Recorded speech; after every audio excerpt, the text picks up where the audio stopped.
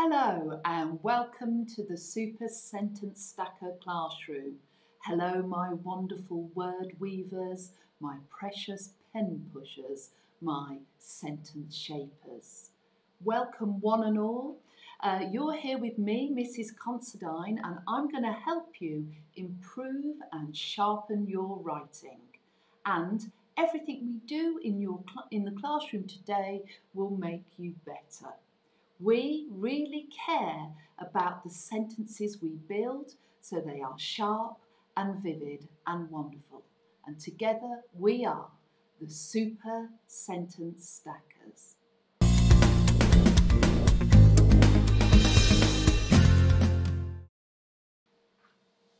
Right then, what do I need you to do? Well, I need you to be excited, ready to write us, and have a piece of paper, a pencil or a pen. And it would be a really good idea if you make some space for a thinking side, a space to jot, collect, gather, a place to hoard words and put them in your vocabulary vault, because the best writers really do spend time looking out for the best words for the job. I want to now celebrate a piece of writing from yesterday linked to the film Dear Alice, and the child on the celebration board today is Aaron from Hackbridge Primary. And I want you to look closely here at Aaron's work, because he has gathered so many jottings on thinking side, and we've got really good words like heartbroken, dismayed, and these aren't my words, those are all his ideas, and there are a mix of my ideas, but he's hopped on those and gathered even more synonyms. So Aaron, I was so pleased with that, and I'm going to read a bit of your writing now. I'm going to make it a bit bigger and a bit clearer for me. Okay. Alice tried to get her mum's attention. There was no reply. Mum had drifted away into the world of work. Alice waved her drawing at her, but she replied with a "Stop it, not now, please, look." However, Alice was not going to give up so easily. She tapped her mum, but this time she received the "Oh, later, sweetie" look. Alice, however, was very keen to show her the drawing that she had tried to get her attention again. Unfortunately, she got the "give me a moment" ghastly stare. Aaron, this writing is superb. I absolutely adore the way you followed the model but laced it all with your own ideas. Congratulations. And remember, I'm always on the lookout for children's work that we can celebrate the next day. Right then. We now know good word collectors make great writers, and we are going to build some sentences around a particular film. What is today's film? Oh, it's stunning. This is an award-winning film of chance and two people and wishes. The film is called The Wish Granter, and after you have listened in the classroom and made good notes, then I'd like you to watch the film. I'd like you to enjoy it, take it in, and really absorb the whole film. And there is a link below in the description where you can find the film easily. The next thing I need you to do as the writer is choose a chunk. And Mrs. C has broken the film down into little time chunks. Why have I done that? because I never want your writing to go across the whole film, just one part. So when you've chosen your part, and I'm going to choose mine soon, I'm going to challenge you just to write 9 sentences. Don't worry if you can't make 9, but definitely no more than 9. And then all of our chunks will be about the same size. And as I read them across the country and across the globe, I can tie them all together and make a one big cohesively read story. Okay, also in the description below you'll find a choose your chunk sheet, and Mrs. C is going to choose chunk 3 or plot point 3. This is when the couple are really hopeful and they throw in their glittering coins, hoping that their wishes come true. Okay, so there are some rules for super sentence stackers. You have to tell me your name. This is my name, Mrs. Considine. And you write down your age. That's really important. And my chunk is 3 today. And in every lesson, we organise 3 challenges. So what are today's challenges? While I'm thinking about those, I want you to find a piece of paper, tick. Make sure you've got a pencil or a pen, tick. Oh, so ticked, I ticked it off. And actually then think about laying out your work like arrows. Thinking side, writing side. Okay, so I'm going to choose some challenges from the rainbow. What are my challenges today? Well, the first thing I'm going to ask you to do is think about action. And we're going to choose action, and we're very carefully going to think of some precise verbs. That's our first challenge. Now, I've put this challenge in my basic lens because I think you'll find this really easy. I want you to include a sentence that has but in the middle of it. You're going to use that conjunction, and I think you will find that really easy using a but in a sentence. The last thing I'm going to ask you to do is build me a relative clause.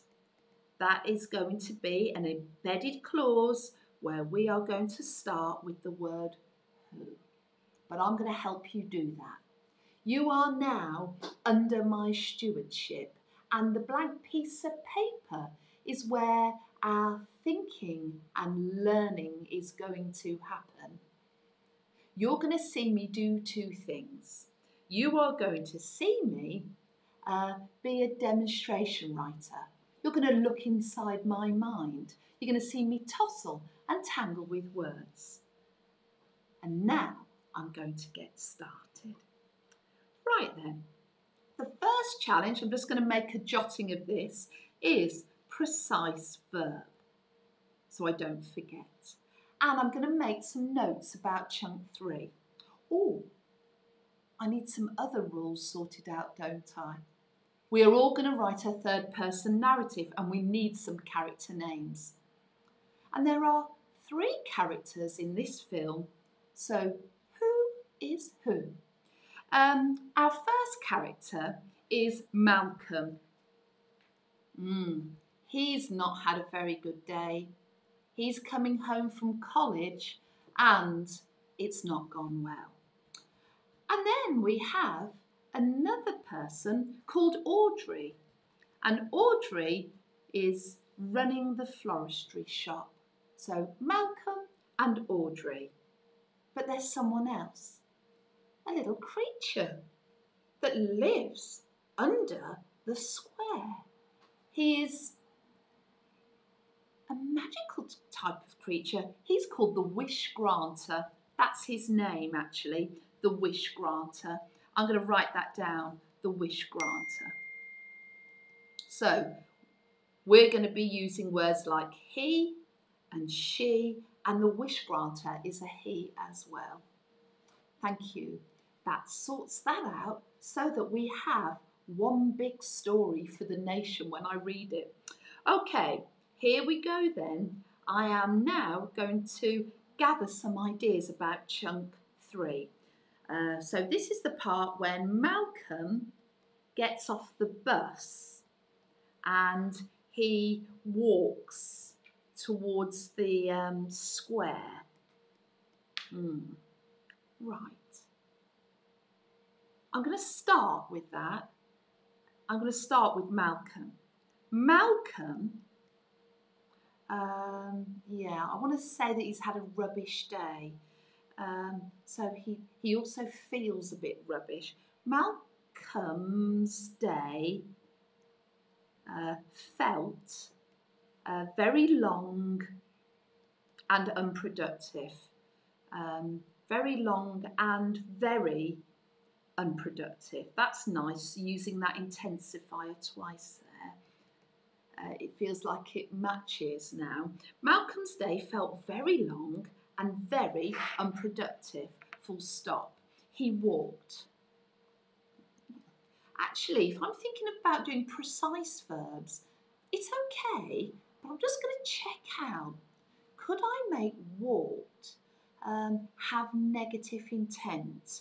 Because he's not having a good time. Let's go to the thesaurus thinking board, shall we? Okay, I'm going to put on the action symbol and I'm going to think about, well, I'm going to write down walked so I don't get confused. Stumbled, that isn't quite right. Drifted. Do you know, that's quite good. He's quite aimless, isn't he? Trudged. Oh, Mrs. C, that's a great word and it's got negative intent. Trudged.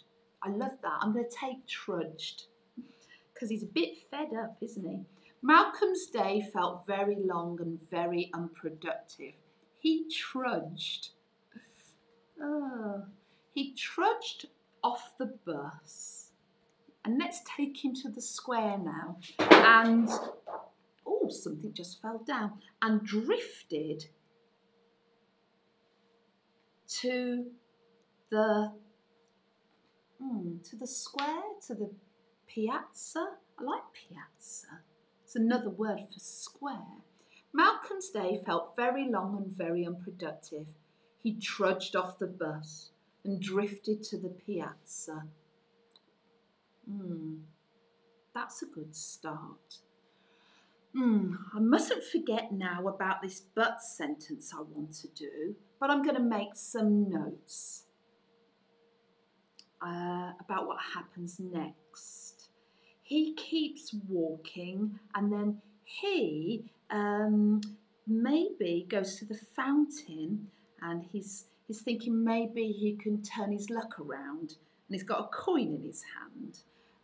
But also we have Audrey introduced, the florist, and her coin jar. Actually, there's a lot to do here. Let me just write down coin jar. Yes, I've got to think about this. So I've got to have Malcolm moving to the fountain and introduce Audrey. Right, let's get Malcolm moving to the fountain first. Maybe the wishing fountain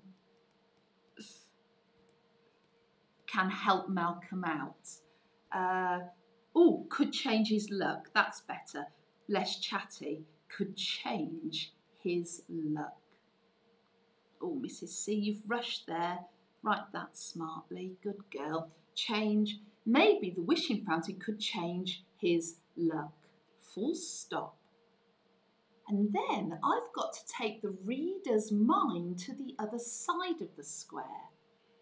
Oh, on the other side of the square, on the other side, maybe I should call it on the other side of the square, comma, Audrey was closing her floristry shop, was closing her floristry shop. Full stop. Well, I haven't done anything I wanted to yet. I haven't used but in a sentence. And I need to think about that now. I also need to introduce this idea that it wasn't a rubbish day for Audrey. You know, Malcolm's having a rubbish day. Audrey's having a rubbish day too. I don't want to use the word rubbish. Awful. That's better. Awful's, yeah, it's a bit more formal and more precise. It was an awful. Did you notice there? I didn't put a awful. When you have two vowels like that, you have to use an. An awful day for business. An awful day for business. Oh, like a gift. I can use my but here now. But she found one coin. She found one coin. I'm not sure about one. Let me see what I could do here, what she actually notices, what she sees. Let me rub out those words. I'm going to write down one. It's okay, but is that the best word? One coin. A singular coin. A lone coin. A solitary coin. I think I'm going to use solitary because Malcolm and Audrey also feel solitary. You know, they're looking for love, actually. So let's go back up here. It was an awful day for business, but she found a solitary coin. Solitary coin. I like that. Full stop. Maybe I need to say where she found it. Not full stop, but she found a solitary coin at the bottom of her coin jar. At the bottom of her coin jar. That's how bad it was for business today. There's only one coin in it. Oh dear. Solitary coin at the bottom of her coin jar. I'm now going to talk about them both arriving at the fountain. They arrive at the fountain. I also want to talk about they get there at the same time and they make a wish at the same time. Oh. But she found a solitary coin at the bottom of her coin jar. I'm going to add a bit more there that she could make a wish on. And if I add that on like that, I then can bring them in both together in unison. Right. But what am I trying to challenge myself to do? Well, I'm trying to do a complex sentence where I drop in an embedded clause. So I need to deal with them together now. I'm going to say two dreamers, two wishers. Oh, I like two dreamers. But you know what? I'm going to put an adjective before dreamers to really accentuate to the reader, you know, how hopeful they are. Oh, hopeful, that'll get me going. I'm just going to check out, is that the best word? Let me move that out the way. Here we go. So, write down hopeful, Mrs. C. And let's see what else could be in this thesaurus thinking family. Hopeful, romantic, sentimental, two poignant dreamers. Not sure about that. Too young. I like hopeful. I'm going to take that. let me go back here. 2 young, hopeful dreamers. I've put in 2 adjectives there, but I like it. 2 young, hopeful dreamers, and now I'm going to drop in my clause beginning with who both wanted to find true love. Who both wanted to find true love. Oh, who both wanted to find true love. End the clause there. Stood. You see, I went back there and put a little comma in. I probably need to make that a little bit more obvious. It's too small. Stood either side of the fountain and made a something wish, a momentous wish in unison. Oh, I'm going to go back and reread this. I am tingling with excitement as I read it. Malcolm's day felt very long and very unproductive. He trudged off the bus and drifted to the piazza. Maybe the wishing fountain could change his luck. On the other side of the square, Audrey was closing her floristry shop. It was an awful day for business, but she found a solitary coin at the bottom of her coin jar that she could make a wish on. 2 young, hopeful dreamers who both wanted to find true love stood either side of the fountain and made a momentous wish in unison. Well, a story of hope, romance and love. I think you're going to really like writing this because it's also a really funny film and the wish doesn't go to plan and the wish granter has to sort it out. I'm going to be looking out, everybody, for precise verbs, a really good but in the middle of a sentence, and can you drop in a who clause? Oh, I can't wait to read your work.